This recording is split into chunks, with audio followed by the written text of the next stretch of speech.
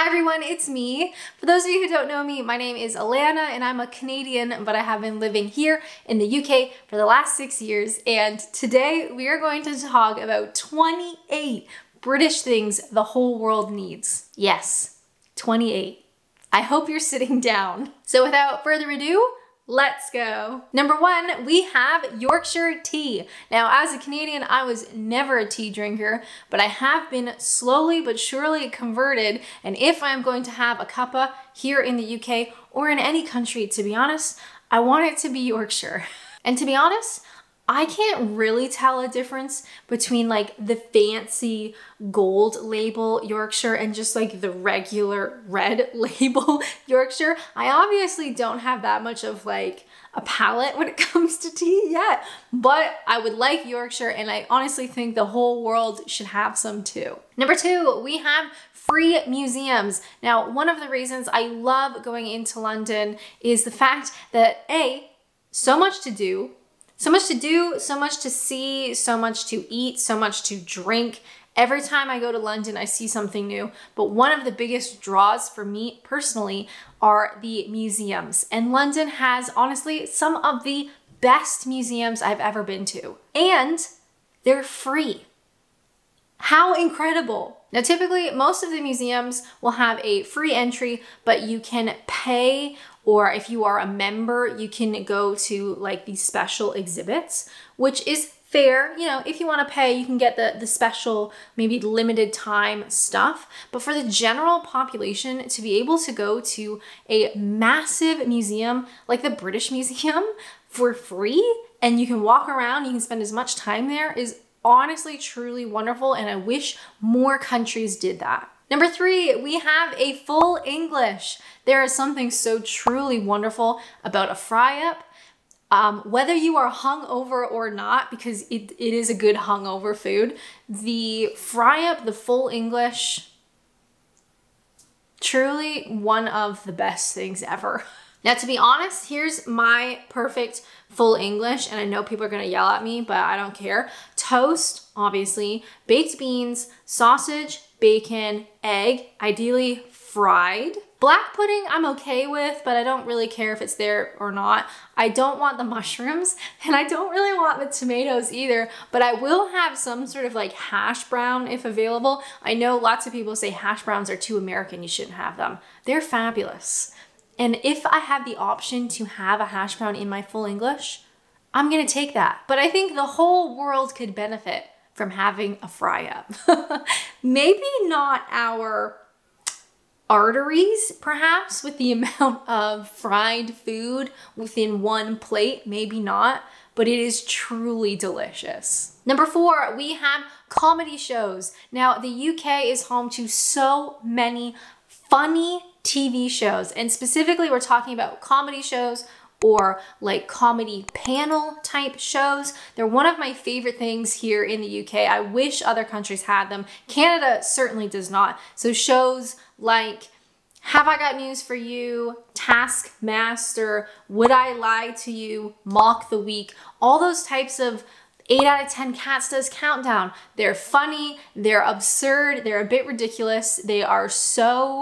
They don't take themselves seriously, and they're truly, truly funny, and I wish more countries had that kind of stuff. Number 5, Cadbury chocolate. Now, you may be able to buy Cadbury chocolate in your country, but it may not be real. So because like food laws and ingredient regulations and food processing and all that kind of stuff differs from country to country. If you buy Cadbury, say in America or in Canada, you may not be getting the type of Cadbury that is available here in the UK. And to be honest, the Cadbury here is just truly divine.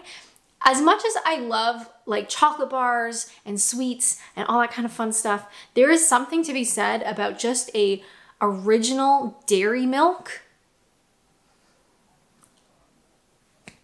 I wish I had one right now. So if you are coming to the UK, maybe to live like I am, or you're coming for a holiday or something, definitely try out the Cadbury here, because more likely than not, it's going to be different than what's available back home. Number 6, we have to talk about Yorkshire puddings. Now, Yorkshire puddings are one of my favorites. I actually did a video a long time ago trying to make my very own Yorkshire puddings. I just love them, especially when they get like a little bit crispy, like a little bit crunchy, but they're soft on the inside.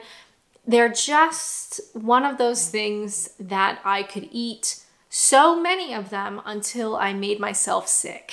And if you aren't from the UK, if you're watching this from another country in the world, hi, how's it going? Please give Yorkshire puddings a try. They are simple and yet difficult to make, but something about a homemade Yorkshire, you can't beat it. And in my humble opinion, all big dinners should have Yorkshire, whether that's Christmas, Easter, Thanksgiving. Please, we gotta add Yorkshires. They're so good. Number 7, we have the sheer amount of accents. One of the things I love about living in the UK is the diverse accents. And I'm not talking about, you know, English versus Scottish. I'm talking about village versus village. There are so many different accents and so many variations.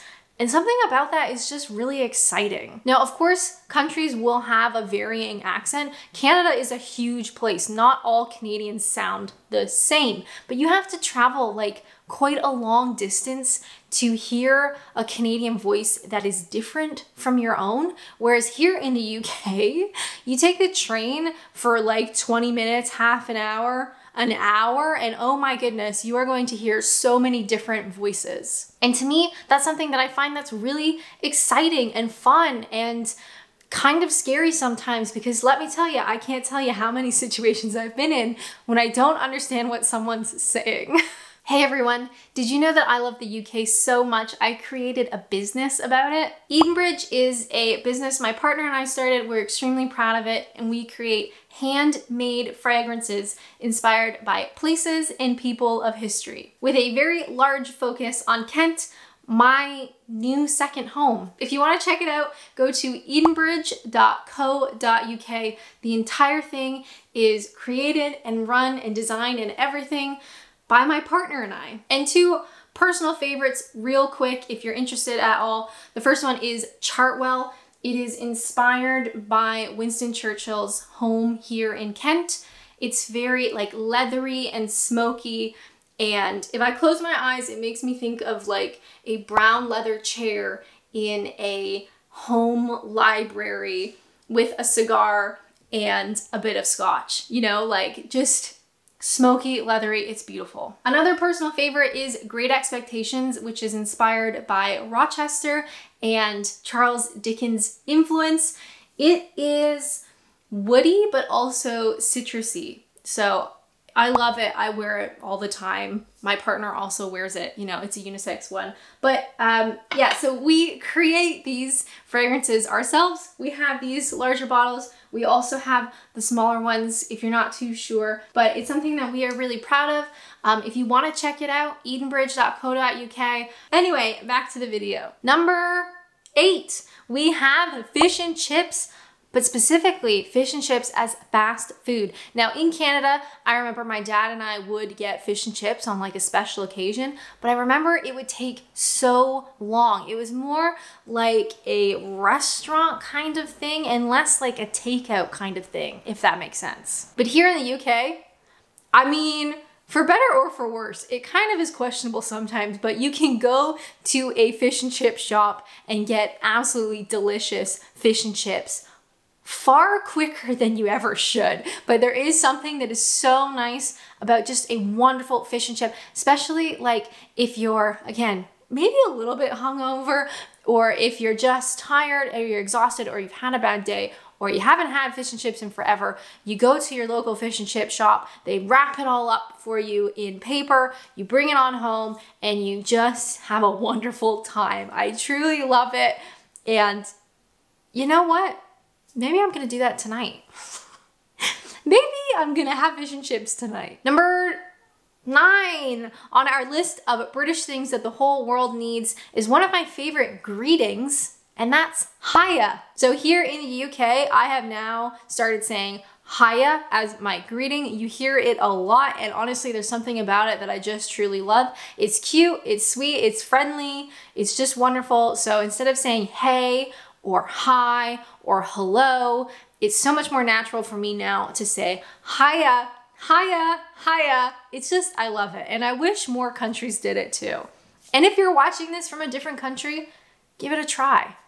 You might find out that you like it, because to me, I love it. Number 10, we have the sheer amount of insults. Now the Brits are extremely clever. They're funny, they're clever, and they are a bit brutal sometimes. Now I don't want to lose my YouTube channel, so we're not gonna perhaps dive into them too deeply, but the sheer amount of creative, unbelievable, ridiculous insults here in the UK is something that I truly love. Whether they're used as banter among friends or they are used as genuine insults, there are so many clever ways to insult someone. And if we did a video covering all British insults, honestly, it would be days long. There are so many, they're so creative, there's so many different variations, I just love it. One that I get called quite a bit in the comments is a personal favorite, is daft cow. Brutal, yes, but it is a wonderful insult, so you gotta look on the bright side, right? Number 11, we have holiday time. This is something that I really struggle coming to terms with should I ever move back to Canada. Back home, typically workers get 10 days paid vacation for a whole year. 10. Here in the UK, typically, you can start out with 28 days paid vacation. That's right, truly wonderful. And it is something that I wish more countries would follow suit. Okay, give people more paid holiday, please. Because it's one of those things, like if I were to move back to Canada and I would have to go back to 10 days, that's a struggle for a whole year. 10. No, thank you. Number 12, we have cheese. Yes, the UK has some absolutely incredible cheese. And as someone who personally eats too much cheese, I love it. The amount of variety of cheese, the high quality cheese, but also the cost of cheese here. When I last went back to Canada, I was absolutely shocked at the price of cheese. And to be honest, the quality, not very good. Here in the UK, maybe it's not something you'd think of when you think of the UK, but we have so many wonderful cheeses, local cheeses, British cheese, just wonderful. One of my favorite like everyday cheeses right now is, I believe it's called Davidstow Mature. It's the one in the blue package. I get it from Tesco. I love it. It's a gorgeous British cheese. It's completely reasonably priced. It lasts me a long time. And I just feel very lucky to be able to have such good cheese whenever I want. Number 13, we have pub culture, a very British ingrained culture that I absolutely love. I wish more places had it. Even if you don't drink that much, going to the pub is such a community vibe. You can hang out. It's not necessarily like a bar culture we have in North America. You can go there with your family. You can hang out. You can maybe watch the football. You can have a pint, maybe a new cider that you haven't had before. And it's just like a wonderfully comforting, happy, community friendly vibe that I just love. Number 14, we have decent public transport. Currently, I do not have a car, and that is okay. I can get by with public transport, which is something that I never dreamed of in Canada. It just doesn't happen. But here, it does. Now, is it perfect? No, of course not. Sometimes I just can't quite get to places that I want to, or say I want to train up north. It starts to get extremely expensive, but the fact that the public transport actually works, wonderful. And with that, the public transport in London is probably the best public transport I've ever experienced. You have absolutely no reason to have a car in London, whether you're living there, whether you're coming for a visit, working holiday, whatever. The public transport in the UK, but very specifically the London, oh my God, incredible. Honestly, probably best in the world. Number 15, we have Sunday roast. Now, not all Sunday roasts are created equal. It really depends on where you go. But if you find that beautiful, like authentic, homemade Sunday roast, and it better have Yorkshires, there's few things better. Number 16, we have historic, beautiful architecture. This is something that in my day-to-day life in England that I will never get enough of, because it is not something that we really have back home in Canada. We're not old enough to have the beautiful historic architecture available here. You see pubs built into old churches. You see post office built into like a 500-year-old building. Like, they are everywhere. It's just beautiful, and it's something that's so exciting, like visually. I'm so used to, as a Canadian, just like big square buildings. You know, you'll get like a big Walmart. It's just a giant rectangle, and it looks very similar to all other Walmarts. It's built in a certain way. Or just like architecture that is very convenient and that is built a certain way for a purpose, but it is nowhere aesthetically pleasing, like at all. Number 17, one of the best British things that the whole world needs. Well, you're never far from the seaside. And yes, land mass may play a part in this, but there is something really exciting and wonderful that you're never that far from the sea. So whether you take the train out to the coast for an afternoon, or you want to do some sightseeing, or you want to go down to the coast and have an ice cream, it's totally doable. And coming from a massive country like Canada, it's really not that doable. It really depends on where you live. Number 18, British things that the whole world should have is humor. The Brits have a very interesting sense of humor. It's something that I really relate to, something that I appreciate. Maybe not everybody appreciates, I think it's fair to say that, but the sense of humor here is wonderful, and I think that it plays a huge part in why I love the comedy TV shows here in the UK. Very funny, very ridiculous, very self-deprecating, just wonderful. And with that, number 19 is British TV, not even including comedy. Like, if you take comedy out, British TV is so varied and it is so high quality. It's something that I truly love, and unfortunately for Canada, we do not have that many Canadian-based TV shows that are necessarily high quality. We don't even really have that much to begin with, but there is something to be said about British TV that is just in a league of its own. Number 20, the NHS. Now, the NHS is not without its issues, and certainly in the last couple of years, those issues perhaps have gotten much worse, but there is something to be said about having this style of healthcare available is something that is really special, and it's something that needs to be protected. And I do feel very privileged to have access to it here in the UK. I think of, you know, my American friends and family back in the US. That is something that is quite scary, to be honest, and it's a huge reason why I would never move to the US is the healthcare. It's just scary, really. And I think the NHS is something that we really need to be grateful for, and we need to do our part to protect it, because other countries are not as fortunate. 21, I've already mentioned it. Did you catch it? Cider.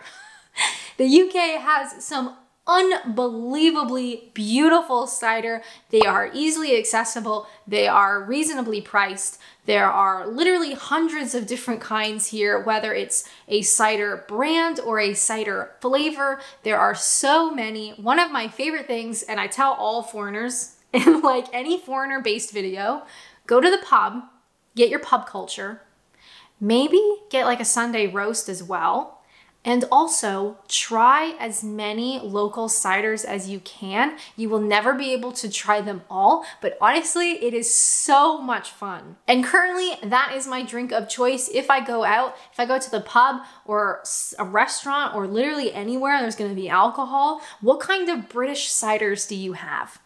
Because I'll take all of them. Number 22, we have mild weather. Now, I will complain about the weather because I've lived here long enough to do so, but on the whole, the weather here is pretty mild. And I am very grateful that we don't have winters like I'm used to back in Ontario. It's very rare to get snow here, which in my humble opinion, I love. I don't want snow, okay? I don't want snow. While it is still cold and miserable and dark in the wintertime, realistically, you might see 0 degrees, 3 degrees. And I call my mom back home and she's like, yeah, it's -18 today. And I'm like, oh God. So we do have a pretty mild weather variance. We do get all the seasons, which is great. And I do like having a little bit of each season, but nothing too extreme. Saying that though, we did have the hottest day on record this summer. So maybe we need to rethink this point in a couple years. Number 23, we have history literally everywhere. Now I wrote this down so I wouldn't get it wrong. Currently, there are 33 UNESCO World Heritage Sites in the United Kingdom and the British Overseas Territories. Now currently that includes 1 in both England and Scotland, plus 18 in England, 5 in Scotland, 4 in Wales, 1 in Northern Ireland, and 1 in each of the overseas territories. So an unbelievable amount of history, and it's literally just everywhere. And even if it's not a UNESCO World Heritage Site, like it's not an official site, there is so much history just embedded around the towns and villages. It's, as a Canadian, it's really hard to comprehend. Like this building is a couple hundred years old. Recently I went to Canterbury, you know, just for a day out, got some lunch. There are Roman floor tiles in Canterbury. There's a museum that is really cool where you can actually see the original mosaics that the Romans laid down. And that's just like, hey, by the way, here's some Roman tiles. Not to mention the castles, the cathedrals, the architecture, the historic buildings. They are just absolutely everywhere, and it's one of the things that I just never get tired of. Number 24 is the beautiful countryside. A lot of people think of London when they think of the UK, which I think is kind of a shame because London is certainly not representative of the United Kingdom, but one of the things that I think is the beautiful countryside. There's tons of it, rolling hills. It's always green because of the mild climate. Even in the wintertime, you're gonna have these beautiful green rolling hills. The countryside is just really something that deserves to be explored. Our 25th British thing that the whole world needs. Well, as a Canadian, this is something that drives me crazy about Canada. But in the UK, when you see a price tag, it's the full price. When you see a price tag, that is the price. That includes the tax. That is not something that happens in Canada, which drives me insane. I just hate it. And I always forget. So when I go back, I'm like buying stuff and then it's so much more expensive than I thought it was, because the price is not the full price. The tag does not include tax. Here in the UK, that does not happen. And I love it. Number 26, we have the public right of way. This is something that, again, I think is truly wonderful. I wish more places had it. And essentially, there are pathways and walkways and like hiking trails and stuff that give people the right of way, whether you cross onto someone's public property or private property rather or not. These are like protected right of way. So with that, you get some unbelievable walks and hikes here in the UK that are protected. They don't get closed off because somebody builds a house or whatever. You still maintain that right of way, and it is a great way to see the countryside, which is absolutely beautiful. And hopefully If you want to do a hike in true British fashion, you hike, you see the countrysides, you use the public access, the right of way, and you finish at the pub. Number 27, something that I actually really love, has to do with taxes. Now in Canada, when you are employed and in America, you have to file your own taxes. So even though you are employed, maybe at a 9-to-5 job, it is your responsibility to file your own taxes, and they do not make it easy.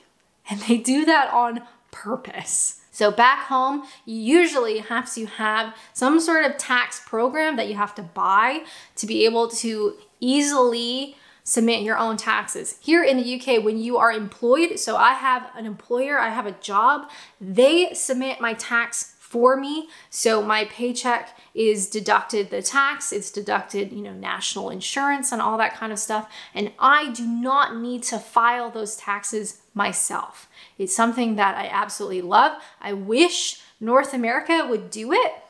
I don't think they ever will. So I'm going to appreciate it while I have it. Number 28. If you've lasted this long, wow, thank you so much. If you want to subscribe, that'd be pretty cool, but no worries. If not, 28, we have cheap mobile plans. Now, currently, I have a mobile plan with 3, which I haven't had any issues with 3 before. If you're looking for a company, this is obviously not sponsored, but I haven't had any issues with them. My plan is £10 a month. I get unlimited talk, text, and I think I get like 10 gigabytes of data, and to be honest, that's more than enough for me. I work from home, so I don't really need that much data each month, but it is only £10. Awesome. Compared to Canada, and I'm sure any Canadians watching this will know, the price of mobile plans is absolutely through the roof. It's disgusting. When my mom told me how much she pays, I almost cried. So there is something to be said about having accessible mobile plans, especially in this day and age, you pretty much need to have something. And if it is too expensive for you to even think about having, that's messed up. So I'm very grateful that the overall mobile plans and the cost of mobile plans here in the UK is extremely reasonable. Now, the UK is not perfect. It's not perfect. You and I both know that it's not perfect, but there are so many wonderful things about living here and so many wonderful British things that I wish more people had access to. If you like this video and you want to watch more videos, which would be totally awesome, why not check out this one where I share misconceptions I had about the UK. But as always, thank you guys so much for watching, and until next time, bye!